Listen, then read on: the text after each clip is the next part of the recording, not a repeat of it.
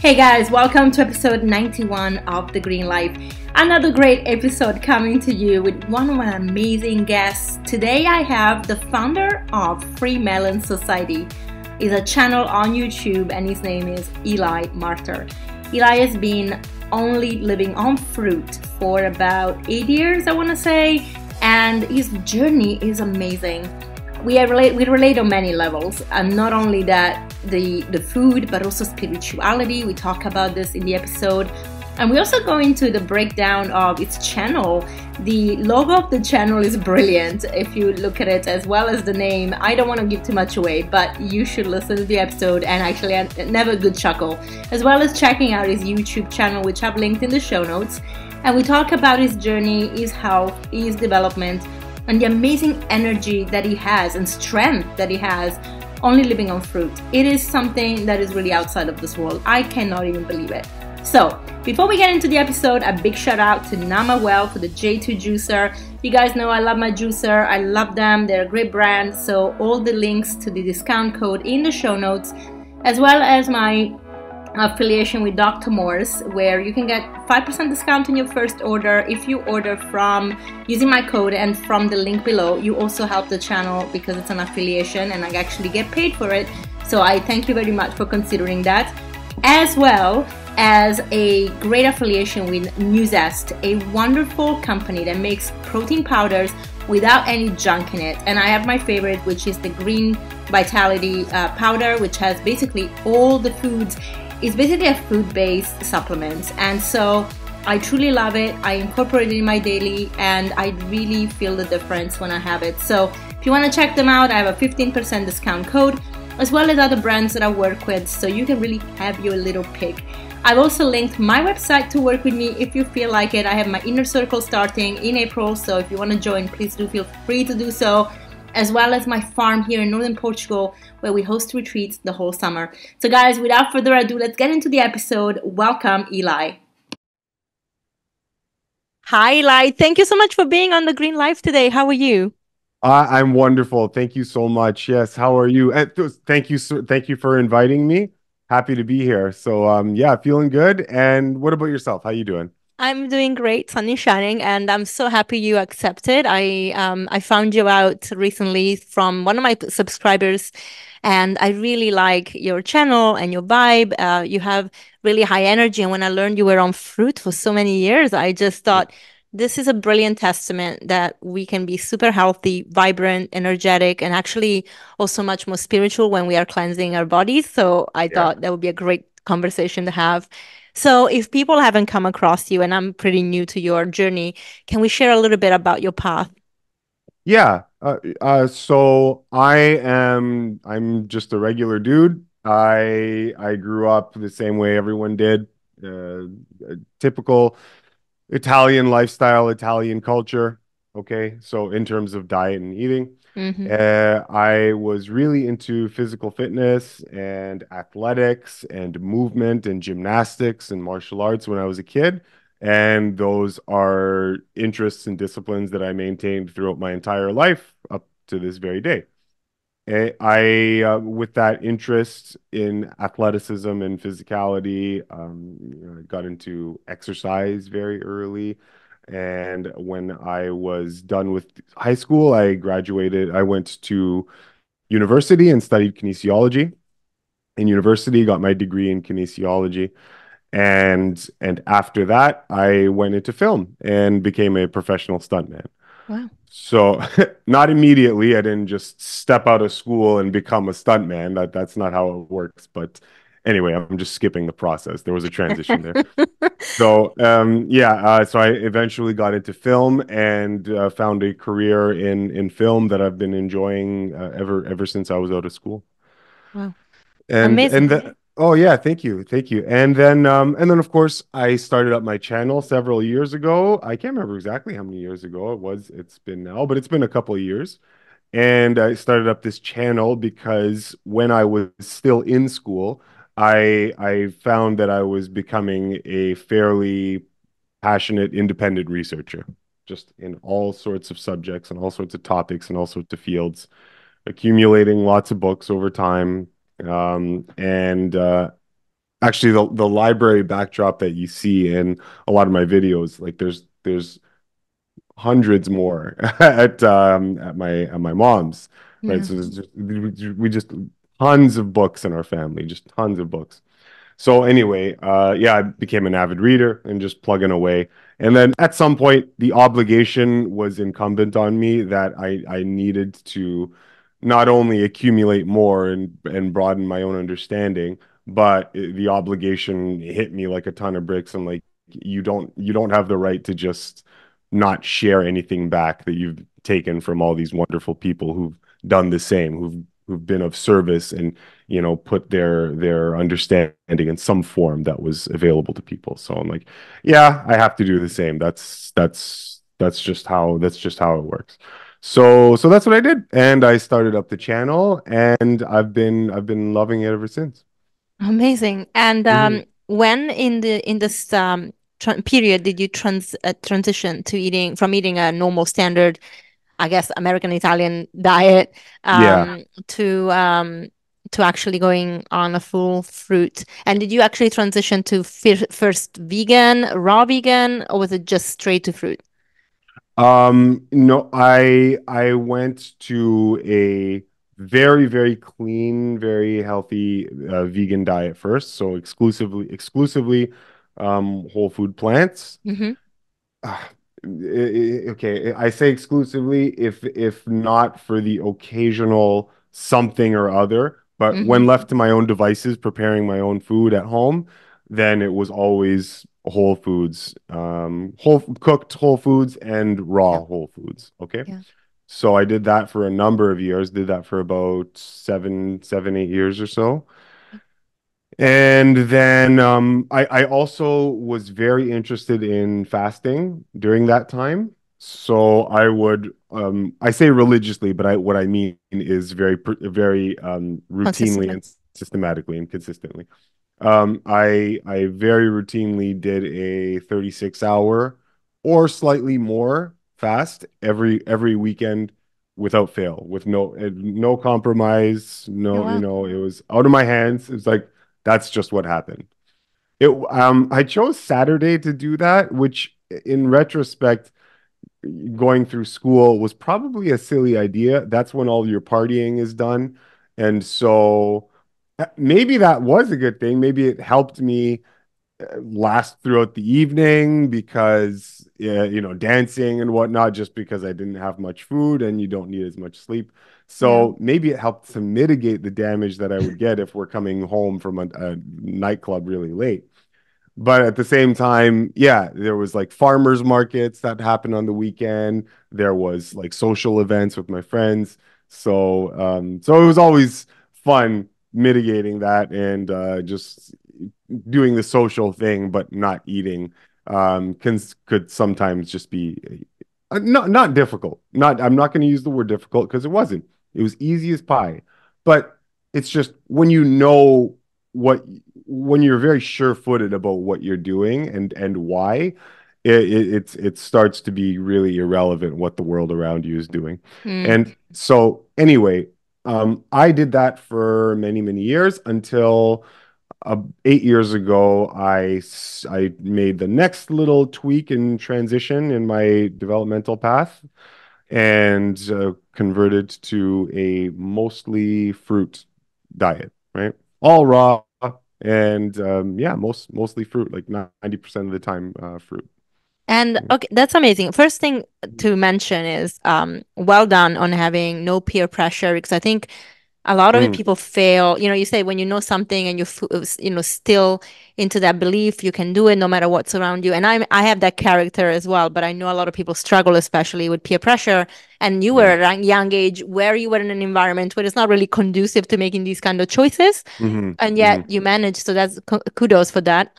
Oh, thank you. But Thank you. also, and how was this? Well, how was around you? Like your friends must have thought she lost it. What's going on here?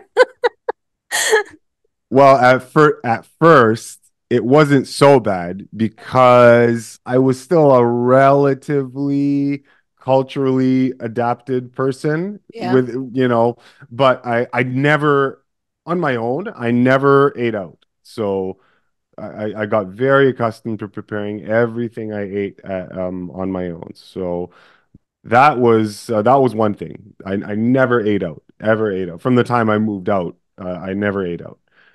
Um, yeah, but you know, I would make some compromises here or there. But certain things I would never do, like meat, dairy, all this kind of stuff, processed foods. These things were gone. Coffees, teas, green teas, not that never, right? Mm. Um, Smoking, alcohol, right? Mm-hmm. Alcohol is never something that I picked up for my whole life. I know what alcohol tastes like. It's not, I'm not saying I've never tasted alcohol. I've tasted alcohol, but you know, I've never really been drunk. I've never really, you know, it's never been part of my life. And at Mm. some point, when I made further investigations into what exactly alcohol was doing, then the like the once in a blue moon time where I would taste a bit of alcohol, even that went the way of the dodo bird and no more. Yeah. So a lot of the poison, like the overtly poison habits, I was already free and clear with before I even started doing this current direction of my life. So yeah, I was in a good position to for my body to accept the next phase of the evolution, right? In kind of sublimating the tissues, reforming the mind and the mind-body connection, all that. So yeah, the fasting helped me do that. Yeah, I've been doing it ever since, and things have just gotten better and better. It's kind of like exercise, where if you're a newbie at the gym, you'll notice d developments very quickly. Mm. And then subsequent developments take a lot more energy to build up and accrue before you get to the The next next level, level. right? Mm. It's the exact same thing with this, right? It's the Yeah. exact same thing with how your body responds to a higher quality character of food. You'll the milestones and the developmental leaps and bounds, those will come a bit more further and further between, right? A bit Yeah. more protracted time interval between. So yeah, so I've had a couple, noticed a bunch of those, but the rate of them slows down as you get better and better and better. Yeah. Totally. And what about Yeah. your family? I mean, I'm half Italian, so I know, gosh, food is like religion, and God knows you give up the olive oil and the cooked Yeah. food and the pasta. Your Yeah. grandmother is gonna have a stroke. Yeah. Yeah. How was that with your family? Yeah, with my family, it was the next transition to the fruit-based lifestyle. It took it wasn't no, my family was very accepting, right? They were very accepting. Save for a whole bunch of concern at first, and worry and fear and all of these things. There's just this whirlwind of emotional um, concerns, and then errant opinions and silly, like uninformed opinions coming at me all the time from the family. Oh, you should do this. You should really do this. You should really do this. And you know, you have to just you have to just smile and nod and like, yeah, yeah, you know, like I've considered all these things. You know, in fact, I'm making this decision because of my deep consideration of all other alternatives. It Mm. is for that reason that I am doing exactly what I'm doing. So it's not that I've failed to make these other considerations that people imagine somehow you have overlooked, right? At least in my case. So yeah, so I had to deal with that at first, but it wasn't. I will say it's probably not the same amount of difficulty that some people ha have very likely experienced out there. So I got it lucky. Um, the thing though is that I was like very, very rooted and comfortable and confident and informed in my position. Mm. So when I was conducting myself in the way that I was at family occasions and social gatherings and whatnot, it was with an ease of mind and not trying to draw attention to myself. I'm just doing it as if everything is always as it has been, right? Yeah. And just owning. We usually use the term owning, right? Yeah. Really just owning it.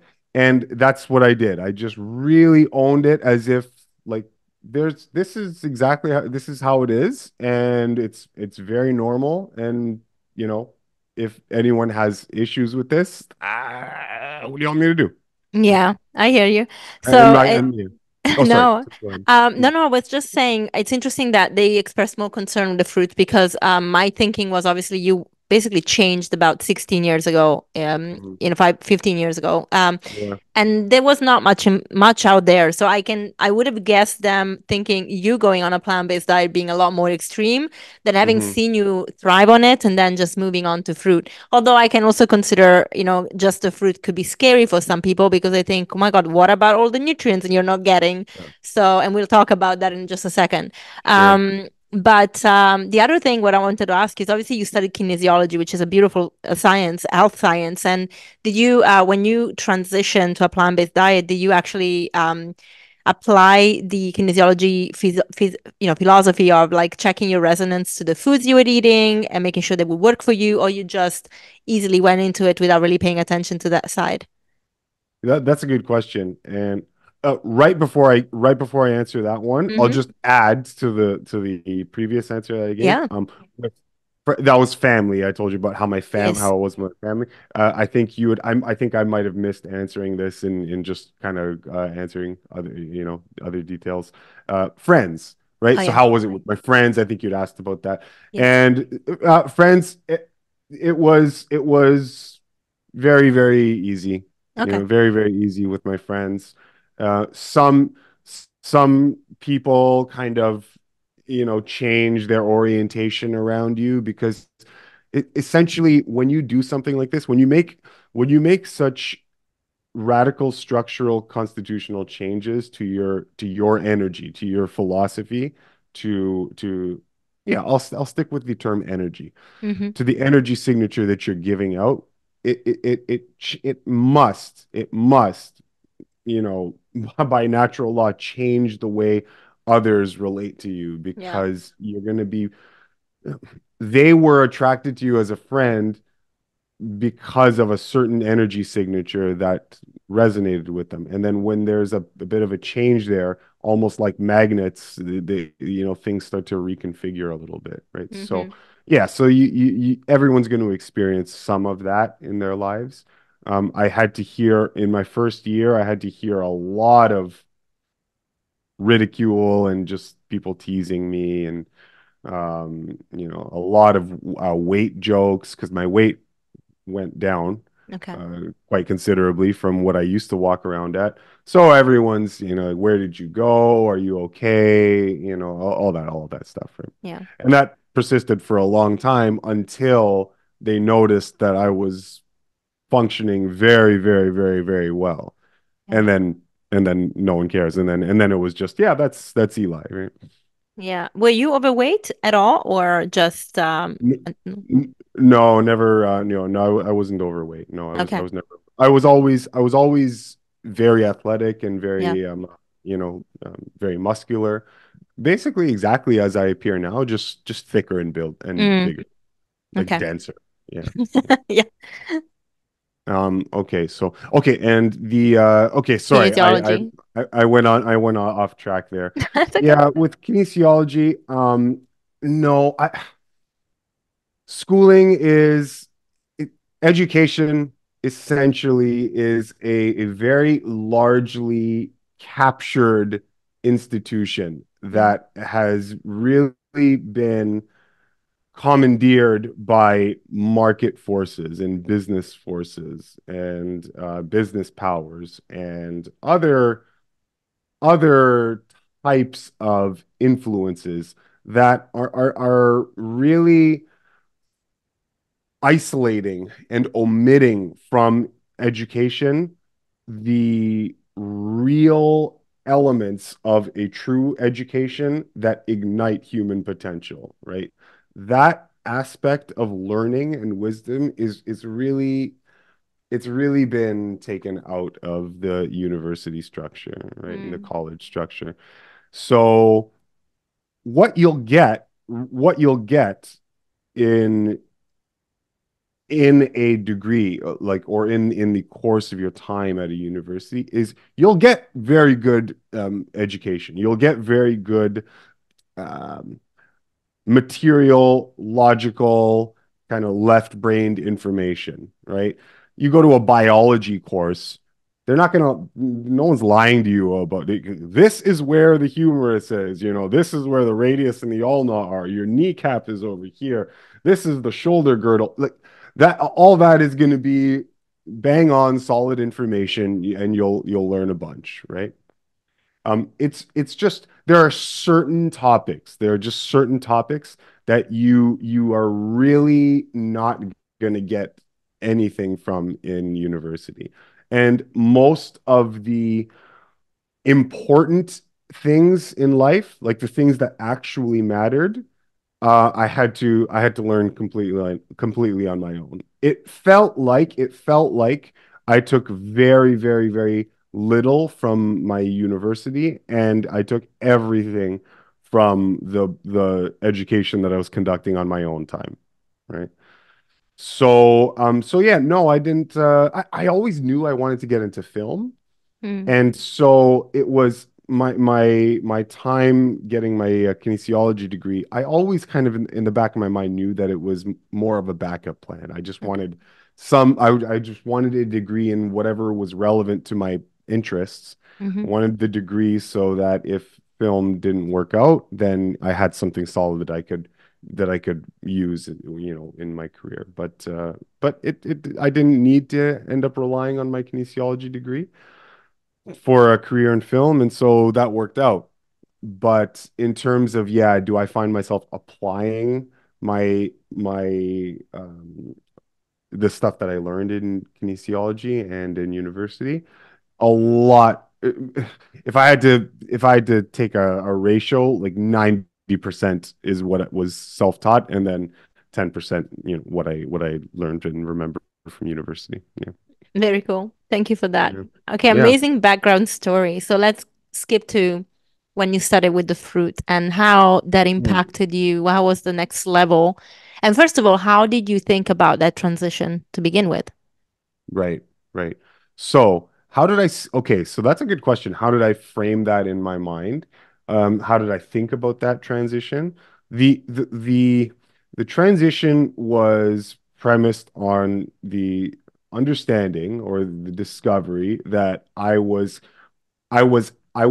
something that nature had designed me to be, and for my entire life I had been acting in antithesis to what that was. And because of that departure from what the intended design of my structure was, because of that, there were certain consequences that I would continue to experience in my life.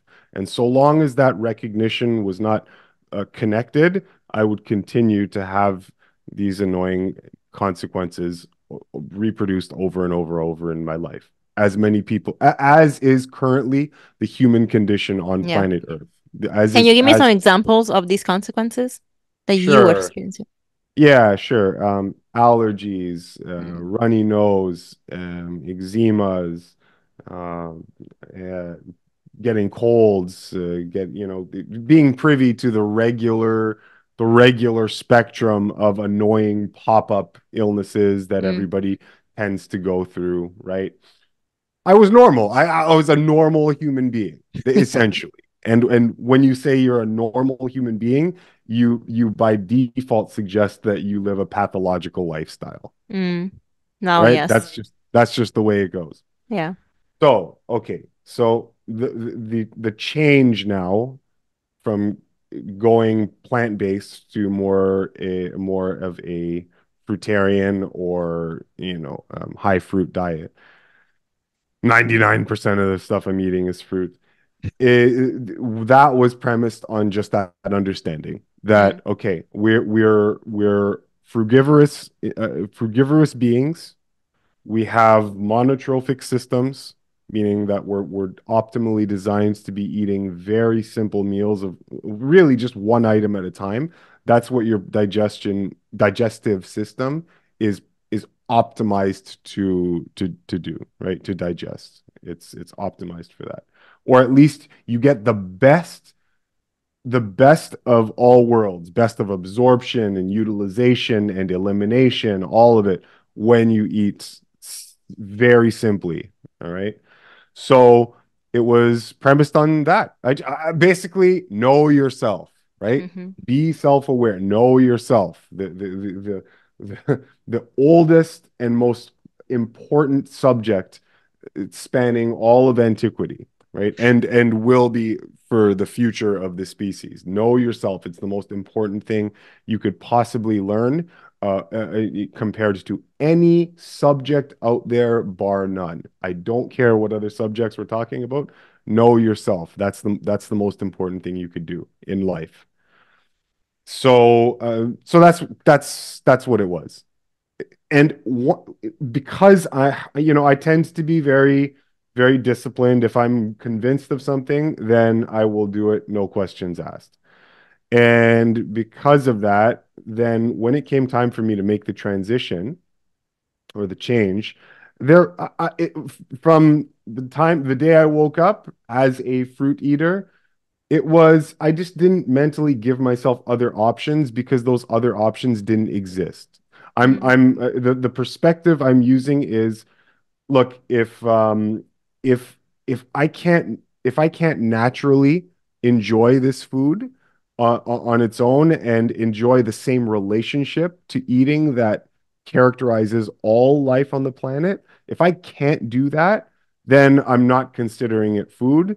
And so these are my options. And so I opened myself up to a world of options within certain parameters. And then I just went nuts within those parameters, enjoying, experimenting, having fun, trying new things, trying this, trying that, and I just enjoyed it, right? I just enjoyed the heck out of those first several years, out of all the years, but I'm saying it was great. And I didn't have now you probably have other questions, so I might not want to just go on with this, but the first the first several months noticed lots of changes, and for me it wasn't a difficult transition at all. I found the ease and the simplicity and the beauty and the cleanliness and the elegance of the diet were just so palpable, so tangible, so profound that just those elements of the transition alone were enough to make me very convinced that's it. I there's no looking back now. It's like one of those uh, I don't know what you call them, those holographic images that if you just look at them, they're just a pattern of chaos, but you Yeah. have to focus in a certain way, and then the holographic image kind of just pops up. A Yeah. 3D holographic image pops up. It's like once you see it once, it's very difficult to not see it Last year. ever again, Yeah. right? Yeah. You can't go back. And so once I'd uncovered, oh, this is how your body responds when it's being cleaned out, when what's coming in is actually um, God ordained. I'll say God ordained, Mm-hmm. nature ordained. Use whatever term you want. I don't care. It's the same Mm-hmm. thing. Yeah, so I was aligning myself with that. My body was responding, and my weight was coming off my body, and it was all wonderful. I knew why, and I just surrendered. So it was very much all right, just take me nature. I'm gonna do what I'm supposed to do, and whatever happens to all this, I don't care. Don't care what Mm. anyone else has to say about it. I don't give a crap Yeah. what people will say.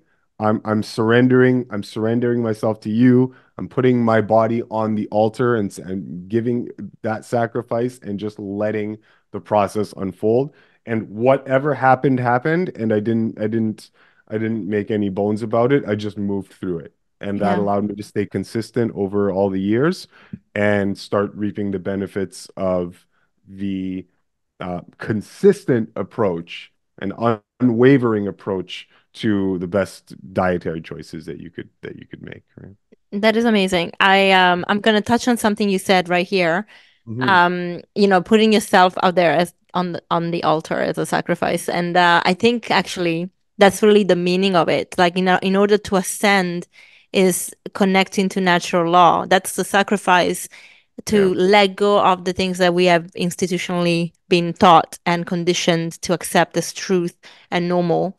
And so going back to natural law definitely does that. And so the sacrifice is mostly because we have to change our habits. But once Hmm. you've done it, it's just such a beautiful natural transition. And I Oh, am not even, I'm not on a full fruit diet. I'm mostly raw, but 95%, 90%. I love fruit, but I actually noticed that when I was having just fruit, I maybe because I obviously am a woman in my 40s, and hormones, I was putting a little bit of belly fat on, so I hmm. balance it with lots of greens, and that works better for me. But I tried it, and I still have my breakfast of fully fruit, and I love the abundance, and just how I'm not counting calories. I'm never dieting. I'm never worrying. It's just food that is beautiful for me. And like you, a lot of people are commenting about how much weight I've lost, and but I am like, I actually, for once in my life, feel like I'm at the right place. I don't have visceral fat, which I had. I gave myself type 2 diabetes on a vegan diet, by the way, because Ah, I oh. started, yeah, I started Mm, with a whole food plant-based diet. Because I always had like really good home cooked food that I was making when I was omnivore, hmm. but I slowly started having more treats and more like alternatives. And at some point, we moved to Portugal. I transitioned to this lifestyle here, a new country, no language skills. A project that really Hmm. drove me crazy because we opened a retreat on a farm that was in ruins, and I had to deal with the builders, and I was doing everything, and it was very heavy emotionally. So I Ah, just could not even fathom thinking about my health. I was just like, I'm hungry. I'm just gonna have pasta and yeah. the fake cheeses and whatever. And then I got sick. On top of that, the stress led me to adrenal exhaustion. And it Right. took about 3 years for me to really get myself to a place where I'm like, I cannot do this anymore. Like, I am literally gonna die. And Hmm. transitioning was easy. Like, once I make up my mind about something, I do it. And within a year, I just was mostly on raw, and I saw all these transformations happening without even thinking about it. And of course, people think I'm crazy. And I live in a country where there's like heavy meat eating. That raw is not even really a thing here. It's such a niche. Like, you have to, if you meet raw people, like, you're like, wow, one in a million. Oh, really? Wow. Yeah, it's not. Veganism is starting. There's a lot of microbiotic, but it's really not a trend. Like, there's no raw food restaurant, not even in Lisbon. Mm. So it's a little bit backwards that way, but it's okay. It's better in a way to just be fringe, so that you cannot make mistakes, Yeah. and Yeah. you're like learning on your own. And yeah, and it's just the magic. So I can totally relate to that what you were saying, and it's true. It's aligning to natural law, and that's the sacrifice in bracket. It wasn't, but and now I'm just like, that's so like the way to be. And I know that we can, science can always prove us wrong, and they can have, different opinions, and there's a balance there that you want us to look at. But I really feel that there is so much truth into this. And I got into Mm. learning about fruit from Dr. Robert Morse. I don't know how you came across this information. So I got into it. Oh, there's a couple books. Arnold Ehret's book was really helpful. All the natural hygiene books. So I Mm, started perusing all the natural hygiene literature. Russell Troll, Sylvester Graham, Dr. Tilden, Herbert Shelton. yeah, Yeah, all that, all those guys, and guys and gals. There were more men than women at the yeah. time, but yeah, there was a good mix. There was a good mix of educators, and so yeah, I perused all that literature. Emmett Densmore, who Who in his work is wonderful. It's very eye-opening, but he wasn't he understood why it would be a good thing to have a diet mostly of fruits and nuts. That's what he was, he kind of advocate. But he in practice he Sharing. was a yeah he was a meat eater, right? Mm-hmm. He so and he advocated certain certain meat diet cures, kind of just like today. It was interesting. But then in the same, in reading one of his books, in the same book, that he would also give reasons why meat was not a good idea, and Yeah. it's just like it was like this weird thing. I'm like, I don't know where you stand. It's very Yeah. it was funny. Anyway, yeah, so a lot of these educators from the 19th century and 20th, early 20th, late 19th. So that's how I got started, right? Getting That's into the natural hygiene literature. Yeah. Yeah, Yeah. yeah, it's a great place to start. Mm, Yeah, I studied with Dr. Morse about the fruit, and then I went back to looking at naturopathy as a whole, mm, and yeah, I came across many of the names that you mentioned. yeah. Um, I definitely, when it comes to cleanses, they were definitely very forward about it, especially with the fasting, which is Yeah. something that scares a lot of people. Again, this thought that we shouldn't eat. I mean, I study intermittent fasting. That's not even like a very extreme fast, but I feel so much better. I think there is just the body's not meant to be stuffing ourselves all the time. And when we don't do that, we have so much more space to actually go deeper into different kind of nutritions as well, like especially the spiritual side. And this is what I would like to transition with you right now, because I've noticed from your channel that there is obviously much more to this than food, and your spiritual journey is very elevated, and you teach some things that are very deep, probably not often understood by people. Let's start first, though, with the name of your channel, because I think that's, well, as we were talking before we started recording, but the Freemelon Society, which I found is brilliant. And one of my questions was, did you get this idea and you gain the knowledge you have? Because a lot of the things that are spiritual, deep knowledge that is not necessarily shared in mainstream is also shared in some institutions. And you made a very good point at clarifying that, 'cause I thought you were actually in the Freemasons as well. And you made a very good Mm, point at clarifying. So I'd like you to clarify that here. I think is a great starting point for people to understand where you come from with the knowledge and what these institutions that are professing certain things do. sure. Yeah, that's a great question. And so, okay, when I was in the process of trying to come up with some sort of identifying badge for my channel, right? Some sort of icon that represents it very well. So you're racking your brain over the days and weeks go by, and it's just like, I know the kind of theme that I'm going to be dealing with. I know that I want to harmonize esoteric philosophy, okay, the work of the magi of antiquity, right? I want to blend that with conventional health understanding and show the link and the marriage between the two, right? And teach like the higher principles that should govern health. And so I knew that this was the link, and I knew that spirituality was involved. So of course there's that whole side of out of body travel, spiritual, deep spiritual introspection, energy systems, all of this kind of thing.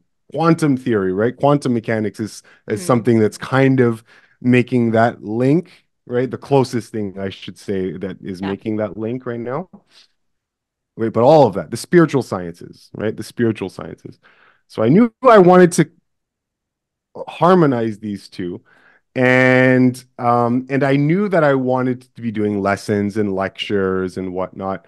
I also knew that there was nobody on YouTube, like, not no no no no. I shouldn't say nobody, because I know that there's a lot of really really good channels out there that talk about this. But I have not seen any channels kind of link the food question and the health and nutrition question with esoteric philosophy, occult science as I have. I see very few channels that have done that, right? So I'm thinking like what do I choose to represent my channel? And then, of course, like the most obvious thing, right, that I'd been studying for years and years and years, like secret societies and occult societies, occult traditions, mystery school teachings, all of that. So it's and then it was like, oh my God, Freemasonry, right? I know I'd gone into symbol literacy, all right, or looked or researched, um, symbology Mm-hmm. and gotten into what certain symbols mean, where they come from, and whatnot. Gone through a lot of Manly P. Hall's stuff, which is really, really enlightening stuff, really, really enlightening literature. And so, yeah, so I'd gotten a much better idea of what that symbol means. And of course, what Freemasonry as an esoteric tradition is doing. Not Freemasonry as we know it today, as is um, talked about in certain like conspiratorial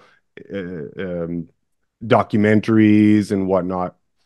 All that stuff is correct about the institution, the lodge system of Freemasonry as it exists right now, which is an institution that has been that is getting, how do I say this? Okay. They their teachings are based upon and premised upon a very, very old tradition of the study of natural law and spiritual science, okay? And of making humanity better by an instilling in the mind of the principles of God, of nature, of the grand architect, okay?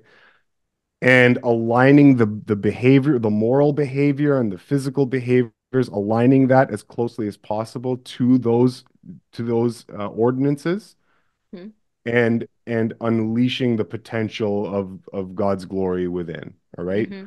This is the work of the the one true religion in the past, deep in antiquity, the Mm-hmm. mystery religion, the mystery science of nature. Mm-hmm. Okay, we'll call it the mystery sciences of nature. It is the one true religion upon which all the world's institutional religions are premised on Mm-hmm. and have taken elements of and have wrapped over it layers and layers and upon layers of inane, silly nonsense. And I shouldn't even say nonsense, but heavy allegory.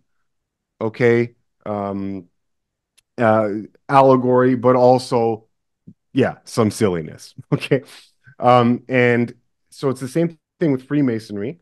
It has taken from that repository of deep, deep, deep spiritual wisdom, and over the years had been instructing the magi and the adepts, of antiquity. And Mm-hmm. so, at a certain point now, all right, in the late 18th century, what happened is that subversive forces that had been slowly accumulating their wealth and power since the fourth century, um, Mm-hmm. in the church structures, in the institutional church structures, the Catholic institution, Roman Catholic institution. So those powers had started to develop and grow, and there was a brand of, I guess, a pernicious type of evil that started to really capture these elite societies and the elite families and bloodlines that sought to kind of dominate the world, really, Yeah. since around the fourth century. from the time that we catapulted ourselves into the dark ages, right? Yeah. So by the 18th century, now late 18th century, the original type of Freemasonry that was intended, that had gotten infiltrated by all sorts of corrupt influences by these power hungry elites that had been at the helm of steering the world in certain directions for hundreds of years at that point already. And so they wanted, because of the secret society structure that was already inherent in Freemasonry, what they wanted, what they liked was they liked that structure, the secret society, the secret network that was Yeah. working in the underground, sometimes literally the underground, but just away from everybody and working to improve humanity, right? Yeah. So they liked that idea. They liked that structure that was already set up. And so there was a slow infiltration of subversive agents all throughout the network of Freemasonry. And so what you got was essentially the power and the network and the influence of Freemasonry, except with this poison pill of dark Luciferianism and satanic influences, and now you've got the conspiratorial aspect of all the documentaries and literature and Yeah. whatnot that you see today. Yeah. So with that as a context now, all right, when I'm thinking about my channel and how I want to structure it, I'm thinking, oh my gosh, there's no better structure or approach or philosophy that would be more suitable for my channel than a secret society, okay, a secret society that is teaching unconventional but natural and true wisdom, all right? Yeah. That is not conventional, that is separated from the direction that the rest of the world is going on, but that ignites human potential in a deep way that aligns itself with the principles of nature, right? Yeah. And so I'm like, oh my God, that's exactly what a mystery tradition is. That's exactly what a secret society is. That's exactly what original Freemasonry would have been. Yeah. And so I'm like, yeah, and then it just I'm like, all right, how do I fruitize? How do I and Freemelon Society came up. I'm like, oh my God, if I just take the logo and just make it all fruit, right? I'm like, oh my God, that's perfect. That's exactly the spirit of my channel. Yeah. I know it's just a YouTube channel and anybody can go onto it and learn whatever you want, but the spirit of the channel is a place that you're going to that is teaching things that are of deeper and more significant nature than the Yeah. conventional direction that current health understanding is currently mired in. Yeah. So, and yeah, and with the logo, now I won't get too much into it, but the logo itself the square and the compass, okay? Mm-hmm. The square and the compass. And so in the ancient world, the square was usually representative of earthliness and Yeah. materiality, right? You have the elements like earth, air, fire, water, right? So a square, like geometrically, a square would represent those elements, and so there's the correlation there and energies between the shape of a square, and Mm. there's this whole body of kind of geomancy and numerology that is just Yes. so captivating, and the association between numbers and music, like this stuff will just blow your mind with how deep and significance and the intelligence of nature responsible for creating this universe of these wonderful coherences. It's completely baffling. Yeah. Anyway, getting back to what I was saying. So yeah, the square is representative of materiality, and then the compass, right? A compass, the tool that you would use to trace perfect circles. A Yeah. circle is representative of spirit, all Yeah. right? That which is above materiality, because there are no corners, there's no nothing is um, um there are no sides, there's no polarized sides Yeah. in a And it circle, never right? ends. It It never never ends. ends. There's no beginning. Yeah, there's no end, right? They're all relevance has Yeah. been removed Right. from the concept of a circle, Yeah. right? There's no this or that, right? So that's the spiritual aspect. That's the Yeah. spiritual element. When we become more spiritual, those types of earthly dualistic principles, they kind of evanesce and Yeah. they go away. So in the logo now, in this union of the material and the spiritual, well, that's exactly what all religions kind of allude to when they talk about, becoming one with God. Jesus Mm. teaches you that, that I am the Son of God and you are the same, right? Yeah.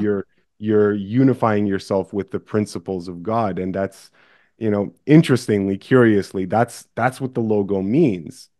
And of course I'm like, oh my God, I mean, there's literally nothing that no symbol that I could use that would more accurately characterize what this channel is about, right? Yeah. There's nothing I could think of. And I'm like, yeah, this is it. And so just grabbed a whole bunch of fruit and then made the logo. And I'm like, and then once I saw it put together, I'm like, oh my gosh, this is perfect. Yeah, this is exactly, yeah. So, and that's That is amazing. mhm, I love it. And as you said, like we were talking before as well, before the show, this is when I saw it again. It really resonated. That's the message and how it came together, the natural law approach, the mhm, spiritual side of it. So I knew exactly what to expect, but it's fascinating to hear the background. And this is just a testament that you're well read and also that you keep on researching. And it's those kind of researches are really deep rabbit holes, because yeah, one thing doesn't have the full picture. To then connect the dots, you have to go to something else and connect and connect and connect, and it's a never ending learning curve. And I think that as spirits living this human experience, that's our job, to find these very deep truth to the extent that we can. We probably know much more when we go back home and we back into spirit and we are, aligned with our maker, our creator, our architect, and learn all the things that we maybe did not even get privy to here. Um, but on this journey here, like the ascension really comes down to wanting to gain more knowledge and aligning ourselves to nature. I learned last year, 2 years ago, maybe. Yeah, 2 years ago, I learned about, for example, the watchers that are in nature. Like, for example, even fruit being is a watcher, Shaftiel. And mm, if you go back to the book of Essenes, like they knew about this truth, and this is like yeah, ancient. And they were talking about the fact that we are meant to eat these fruits that are given as gifts because they contain everything that we possibly need. And there is no ending of a cycle of life when you eat this kind of food, which is, again, I always have to, as a nutritionist, I always have to balance when I talk to people, I have to balance the science, because a lot of people are still not in the spiritual side. But when yeah, I talk to people that are much more elevated, I always talk about that spiritual ascension and saying you don't want to end a life cycle when you eat something. So putting death in our body makes no sense, because we are life. We are created from life. We are life. And if there is an infinite, you know, like movement in our body from energy to like all the way up to ether, then you can't just stop that cycle by putting something that doesn't have any more regeneration or a right, new cycle, right? This is why eating animals, or even the false interpretation of sacrifice in some religious books, can be challenging for people, because that's not exactly what it meant. And again, everything is being, of course, tampered with. But, again, like that beautiful diving into truth, it's I can understand why people are afraid of it and they freak out and they don't want to really learn. it shakes you out. It takes you out of dissonance. It can have a lot of truth trauma. And as humans, we always want to rationalize everything for the simplest, and nothing is simple in the universe.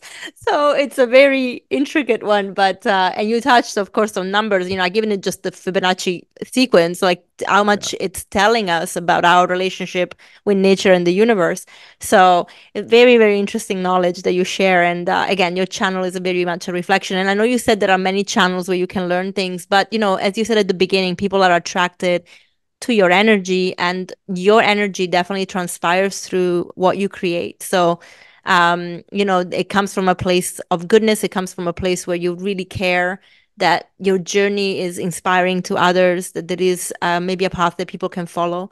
And I was wondering if aside from your of course you have your work in cinema, but aside Mhm. from that and from your channel on YouTube, do you actually have groups where you help people with coaching? Have you taken that step as well? So I do offer one-on-one consultations, yes. Okay. So that's something that I've more recently opened myself up to. And so yeah, and people calling all the time. I have many clients throughout the week and or throughout any given week.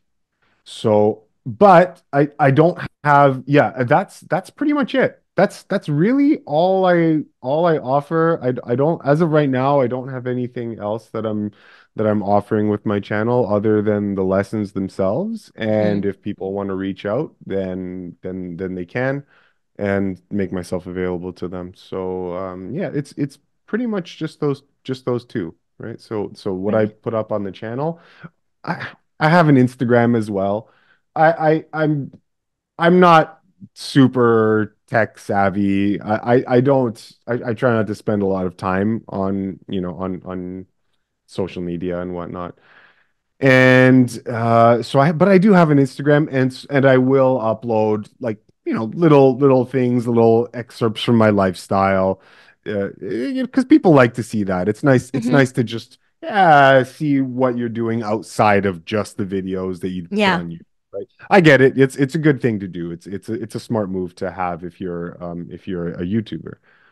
So I have an Instagram and my YouTube channel, and that's pretty much it. Oh, the channel is mirrored on BitChute and Odyssey as well. So my channels get regularly updated on those platforms as well. But and then of course, yeah, working with clients. So yeah. yeah, people can just email me, and then we get the ball rolling. So that's pretty much it. Yeah, the videos, and consultations. Brilliant.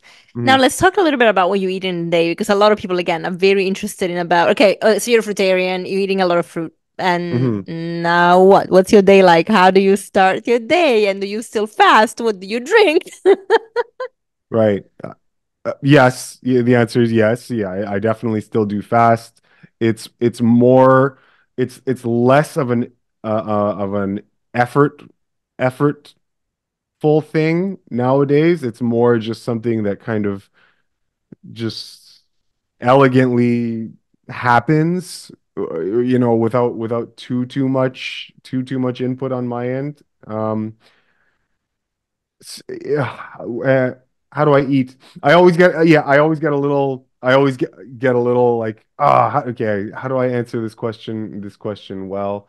But whatever. I'll just say I always feel reserved because I I feel that some people might hear what I eat and then think that get the idea to be inspired to do that, right? And So let's put a caveat.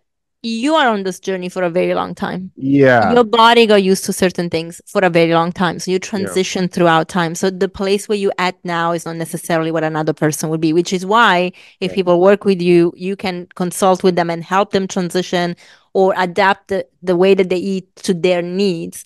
So for correct. the listeners, we'll make it clear that what you eat is not necessarily what I eat in a day, is what you should eat in a day, is what you eat for the place you at right now. Okay. Yeah, yeah, Yeah. correct. Yeah. So what I tend to eat very simply. And usually what I eat is just a mono fruit of some sort at that particular uh, time, right? So let's just say I've got a window of 2 or 3 hours, all right? And I have a meal of some fruit, and then maybe it's a papaya, and then maybe afterwards it's a bunch of apples. Okay, Mm. maybe some apples and a banana, um, and that's that could be it. Maybe something else later on in the day. Uh, the general tenor of my meals is a mono meal of some sort, okay, or two, right? Two different mono meals of some sort, and I will eat them either afternoon and maybe sometime in the early evening, or maybe it'll just be one very small-ish window, like Mm. a 2 hour window, 3 hour window in the day, and then I'll just have one meal being a type of fruit, wait like 10 minutes or so, and then have another type of fruit, right? Just space it out a little. That is most of the time how I eat. Most of the time. There are days where, in terms of calorie intake or caloric intake, I've seen as low as 300, 400 calories in a day. I've seen that very often. I Other times I'll see more of a 1,000 calories, 1,400, 800, 900. Like I'll see anywhere in that ballpark, which and I guess that's where I always get a little like unsure of Sharing. myself in saying and sharing, because I know how people are. I know how people are. They can hear that and then you just get the wrong idea, right? You had mentioned that you were telling me about what you ate, Hmm. and that's exactly the how I in my head oriented myself when I started doing this. Mm. Any evolutions in how I ate, or the further restrictions that I made in my diet, those they weren't intellectually based. I tried to surrender my intellectuality Mm. to, just surrender my intellectuality and allow the impulses coming from the higher intelligence of the Yeah. body, let those speak, and I wanted to be receptive to them and Yeah. have a trained ear to listen to that. So yeah, so I had kind of surrendered my intellectuality, right? And I would just surrender to the impulse that was coming from within, and I decided that it would be safer of me. I would be likely to make less dietary mistakes if I just followed that and let that be my guide, Mm. rather than use my fallible mind and eat in accordance with either intellectual ideas or superstitions or whatever it is. Okay. Hmm. So so when you were describing what you were eating, you said, like you gave whatever characterized your diet, right? As of right now, and it's good because you've got your parameters, and your parameters exclude the things that are not suitable, right? Or Hmm. much less suitable for the human constitution. And as long as you're in those parameters, this is kind of what I always like to say to people. As long as you're in those parameters, then what you should do is just allow yourself to be taken wherever your body wants, Yeah. as long as you're marshaling yourself against the dietary evils of the world. Yeah. So intellectually restrain yourself from those because you know better, right? This is what is called being a mature, being an Yeah. adult, all right? Being a not being a petulant, childish individual. This is what it is. This is higher responsibility to the self, right? Yeah. Recognition of the gift that your body is and acting accordingly, right? Yeah. That's what this is. So you use your understanding to, yeah, to abstain from those. But once you've done that work already, within those parameters, yeah, it's good to just listen to your body and just without question, without guilt, without shame, without questioning, just allow yourself to do where your body's taking you because yeah, at that time that's probably what you need, Yeah. right? People will sometimes, I'll answer someone's question regarding what do I eat. I'll tell them because I'm not going to lie to you. Mm-hmm. I will tell you what I eat.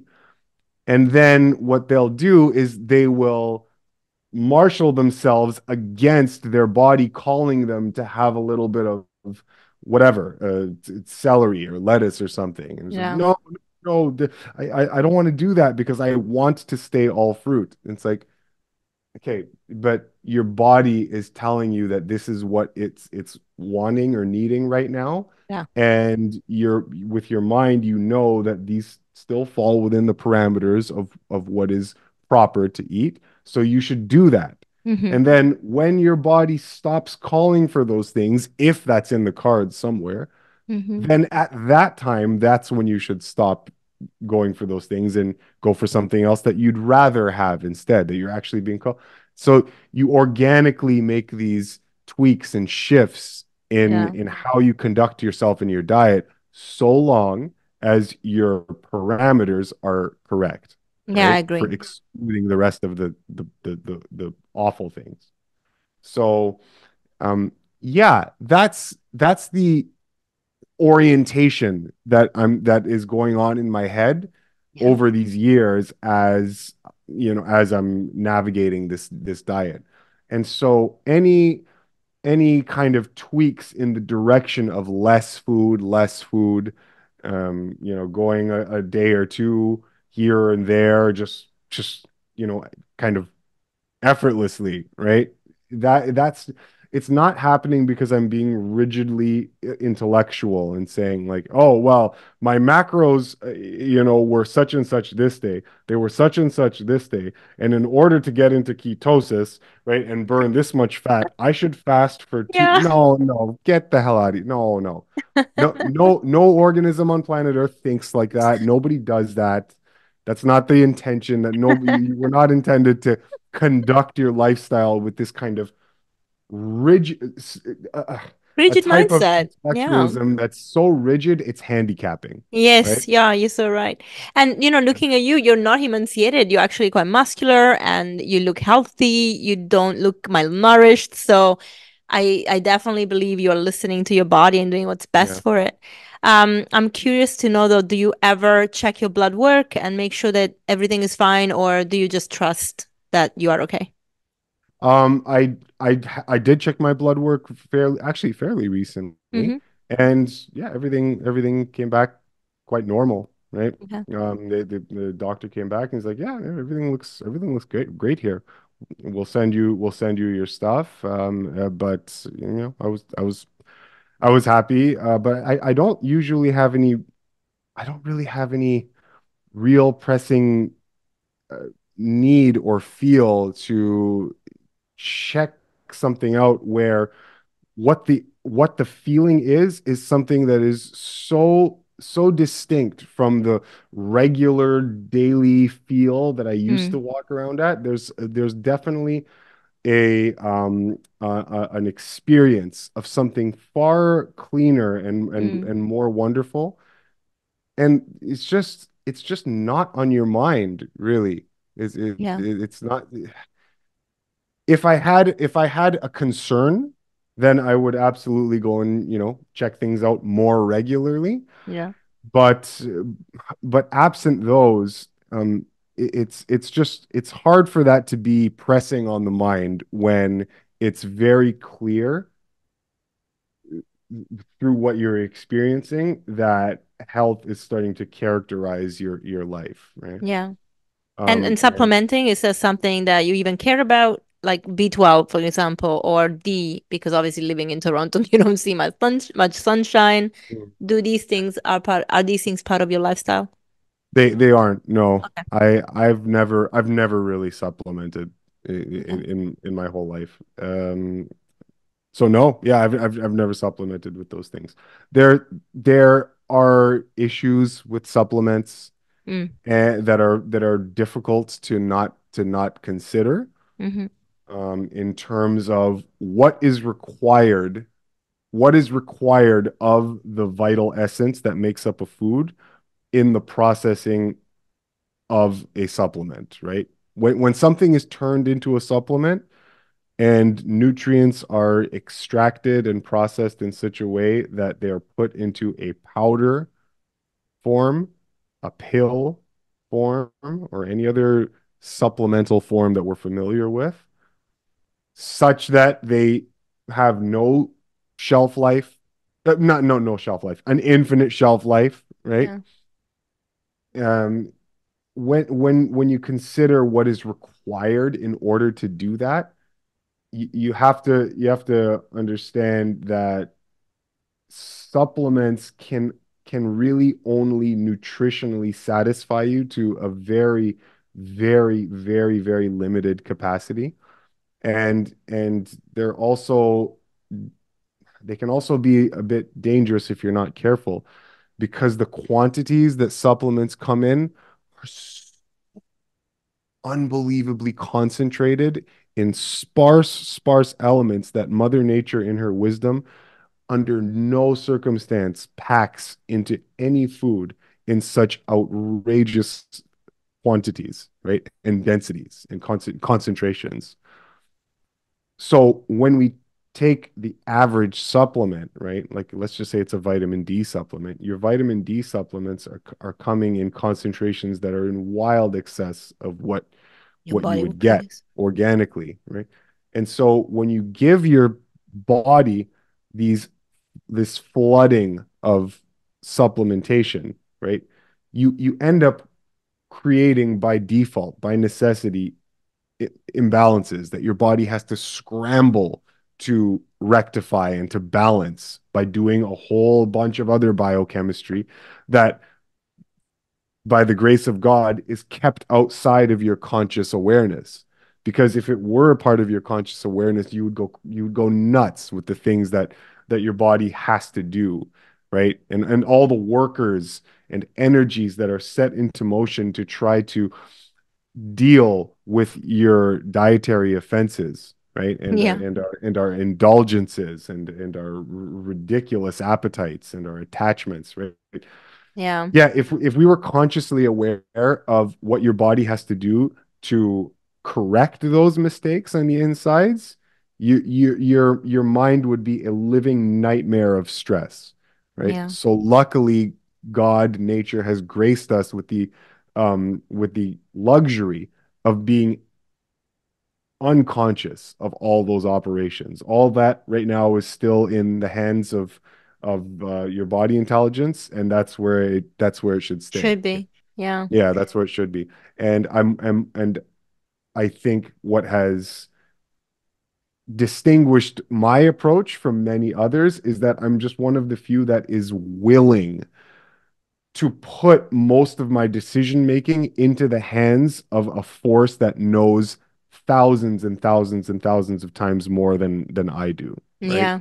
I'm Yeah. willing to do that and comfortable doing it, where most people have been taught not that putting their faith in something that has unbelievable universal cosmic intelligence is not a good idea. Yeah. Go figure, right? We've been taught that this source of deep, profound wisdom is Yeah. not to be trusted Yeah. Yeah, that's mostly because somehow. even science, when they teach people that even our existence is completely random. Like, Hmm. what are you talking about? These children, these are educated, petulant children. Like, Yeah. are you kidding me? How could you have such a silly and willfully ignorant and obstinately ignorant idea right? Look at the world around you. Yeah. Look at a seed turning it. Where did the information come from? Create a massive oak tree out of a tiny seed? Yeah. What, how did that happen? You can't imagine the intelligences required to formulate the set of natural laws that unfold in the seed when certain conditions are present that allow it to have this cascade of vital force that bloom and grow into Yeah. this obelisk-like structure, right? That is time like I it's know, and not to talk about the new hurts. findings, like in Wilding, they're talking about how the roots of every tree communicates, and no matter how far they are, like one can be in Europe or the Americas, Yeah, and one can be in China, and they communicate through the mycelium. and they're Like, communicating. how do you not think that this is like structured, Of architected course. intelligence, right? Of course, of course. It's just it's beyond silly to the highly educated people. I'm going to put educated in quotes. Yeah. Highly Yes, educated there people, are, there are. yeah, actually believe that this was all designed by r random collision of material lifeless elements against each other haphazardly in some soup. This is what creates these marvelous, Yeah. splendid, fantastic arrangements of life. You guys are just Funny. you're idiots. Yeah, I'm sorry. I'm sorry. I shouldn't use that word, but it's just like these educated people who subscribe to this. You're fools, You know utter what? fool. You're right. I must say the best scientists I came across are the ones that admit that even though they may have started their journey not believing in anything, they Hmm. always they'll end up believing in God because all and this is from just looking at a cell. Someone Hmm. said to me, I have been in a lab for years looking at cells, and when I look at the structure of a single cell, that is part of us of a an infinite amount of like trillions of cells in one single body, and I see the interactions and the intelligence and the performance and the biochemistry and the pathways, everything that one single cell can do. I cannot sit there and think there is no God. And I'm No. like, hallelujah. Yeah. And Yeah. then you have the ones that are like, no, totally random, we come from monkeys. Yeah, I know.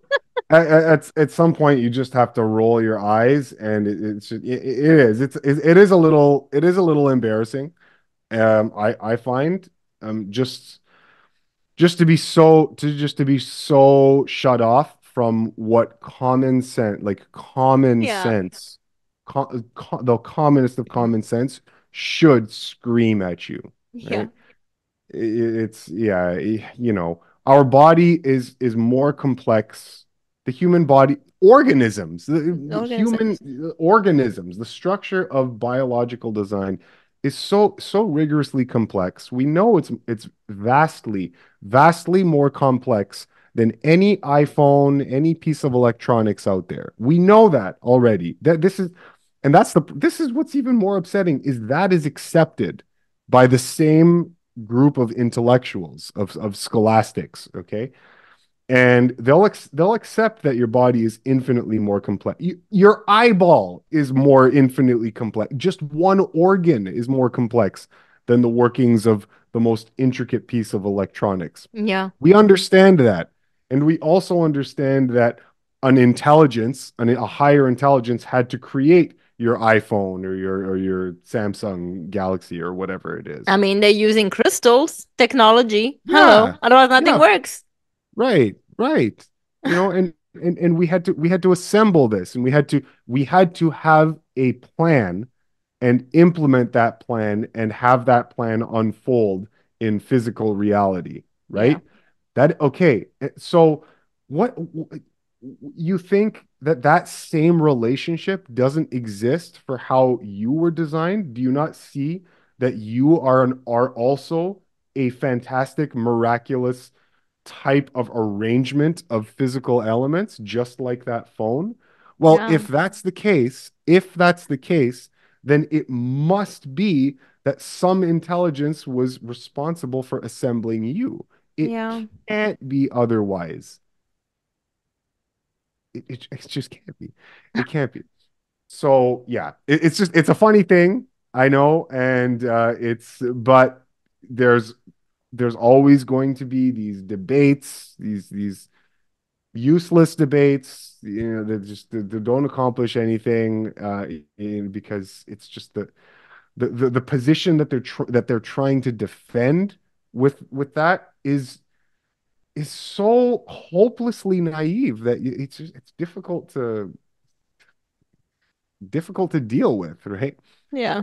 But anyway, that's always going to be the case. So there's always going to be these kind of rival camps that kind of come at loggerheads with one another.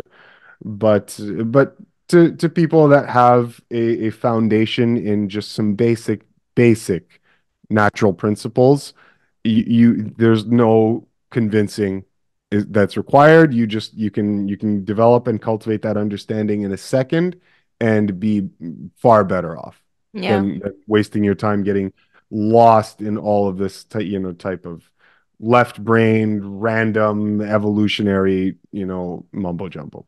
Yeah. Yeah. Thank you so much, Eli. Yeah. That was brilliant. Well, you already mentioned you have your channels, and I will put everything in the show notes and inspire people to work with you and at least learn from you. There is so much goodness out of your channel, and I am really excited that I found you. It's really nice to actually, know someone else that um, goes a little bit deeper, even than, everybody's on their path and it's brilliant. And I think that everybody, and it's great to meet people where they're at. I really believe that. That's why even when I look at research, I appreciate what the research finds out because you know what? Some people need to start there and that's perfect. But when you want to go a little bit deeper and start and elevating, ascending, I think the tree of life needs the right roots, and people like you are definitely allowing those roots to be installed in everybody's soil, so that we can Mhm. start really building our knowledge and going higher and higher, and and this will resonate with the people that has to resonate with. It will inspire the people that are ready for it, and the beauty of it is that there's definitely people out there, and hopefully your message will find the right ones that can carry on what is really occult knowledge and should become a lot more um, spotlighted, to put in other words, right? Yeah, absolutely. Yeah, Yeah. yeah, we definitely, it would behoove all of us to get interested in this body of study, because we're talking about the again, I mentioned it earlier, but the most important subjects that you have that you could study, right? You. In the occult world, we're talking about those two grand subjects, right? Knowledge of the self and knowledge of the world around you. Yeah. And between those two things, it's hard to imagine anything that would be more important or all encompassing, Yeah. right? Everything is contained in those two subjects. Yeah. Everything. And so if you can, it's funny as YouTubers or as people talking about this type of thing, you always there's always a kind of line that you have to toe Yeah. where because you're always taking in information, taking in information, literature, and new ideas and whatnot. Okay, Yeah. that's just a hobby. That's just a thing that you like to do, but it's also constructive because you want to be sharing these whatever ideas you take on yourself. But there's always this kind of balancing act that you have to entertain where you're taking in or learning information that is of second class nature. It's the temporal, it's the nitty gritty, it's the overly particular details, Yeah. right? The type of information that is not, how do I say, not transcendent, okay? Yeah. I'll use Yeah. that term. The Yeah. type of information that is limited to just a very particular context, right? In your current situation at the time, In right? our Maybe dense reality, in our this in our 3D dense reality. reality. Yeah. Yeah, yeah. So I would distinguish that type of temporal information, Yeah. right? Like maybe who did what in the who started this war, Yeah. for what reason, right? All that stuff. That's a very interesting, interesting field to study. Yeah. But you have to understand it's kind of that. It's the temporal, the not as transcended. But then there's the other body of study that is the concepts and understandings are transcendent, meaning like they go beyond your lifetime, they go beyond, they're infinite, right? The, Mm-hmm. the the principles are never ending, they're ceaseless, they're universally applicable. Yeah. Okay. So you're always dancing between these two things, Yeah. taking in knowledge from the higher, from the transcendent knowledge Yeah. branch of things, and then you also need to supplement it with a certain amount of temporal material knowledge, Yeah. right? And you need to do that in order to To live on relate this planet also, right? yeah, to live on this planet, right? To adapt yourself to being an incarnate Yeah. entity in a physical world, to Yeah. relate to people out there in Yeah. the world who are more on the conventional scope of things. Yeah. So you need to take in enough of that so that you can temper and marshal the information that's coming in from the other side of the spectrum. Yes. Because I've seen some people focus so solely on this side of the transcendent ideas and the overly spiritual that when they try to open themselves up to an audience and convey that, there's not enough grounding Mm-mm. in material information that people can relate to Yeah. easily with their minds. And so what ends up happening is you lose people, and it's Yeah. just it's hard. So it's always a thing where you have to delicately walk the line between taking in information that is of the more materialistic and kind of temporal, worldly knowledge, and then the stuff that is actually of transcendent value. Yeah. That the type of knowledge and wisdom that when you take it in will be carried on with you and taken in, like nutrition, Mm-hmm. taken into your soul and carried with you to the next life, to the next existence. Yes. Yeah. My That God. is the type of wisdom that I'm referring to when I say the Yeah. transcendent wisdom, because the more you learn about the actual deep principles of natural law and natural science and incorporate them into your life, what you are doing is you are feeding your soul in such a way that you are providing growth and nourishment that will apply to other subsequent lives outside of the one that you have right now. So true. Whereas miring yourself, not miring, but spending too much time just worrying about the temporal Yeah. information, right? Yeah. Finances, how to manage your savings, how to get ahead. There's all how many ads do you see Oh God. floating? Yeah. Make $1 million thing. It's all about the money. Get what you want. Yeah. What you want has to be materialistic. It has to be money based, right? Yeah. Money's not bad. There's nothing wrong with No, no, no, money. no. It's energy exchange. It's a It's just manifestation of energy. energy. Yeah. Yes, exactly. I'm just saying the attachment to it Yes. and the erroneous belief that happiness comes when you have gratified your financial ambitions. Yeah.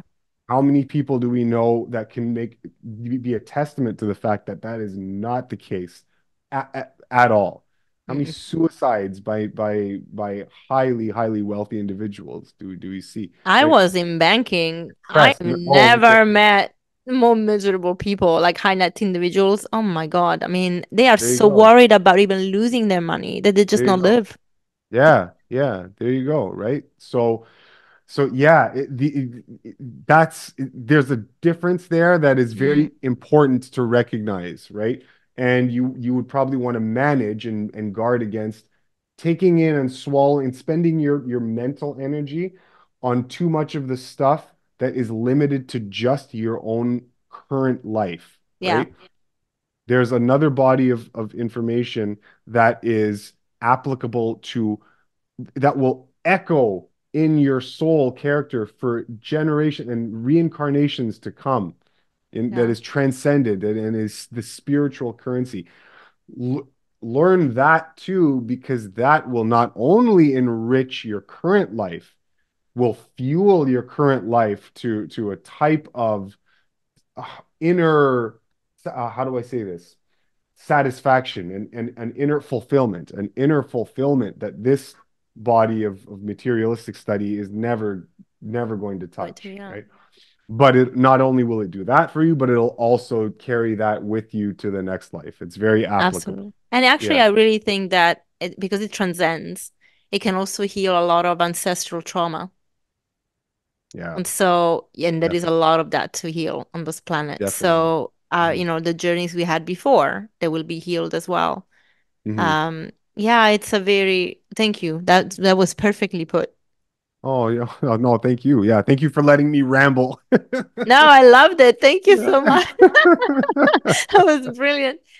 Well, Eli, thanks so much. I will put all the links for you, and I really we should chat again. I would love to have you on the show again, and you know, just go a little bit deeper in different directions as well. As I know that you will continue to study and grow, and there will be more to share, I'm sure. 100%. Yes. Thank you so much. And I really appreciate you and having me on your platform as well. You've got seem to have a very interesting story. I'd love to interview you and talk about everything that you've managed to Thank overcome you. with this. Yeah. So Sure. yeah, we'll stay in touch, and then Yeah. we can do that in the future. Thank you. Okay. Thank you so Bye. much. Thank you so much. Okay. Take care, guys. Take care. Thank you, Eli, and thank you everyone for staying on for the show. I hope you found it enlightening and really inspirational, as I did. I also hope that you will check out Eli's website and channel on YouTube, because it's so inspiring. He's got some really cool videos that can help us grow, not just physically, but also emotionally and spiritually.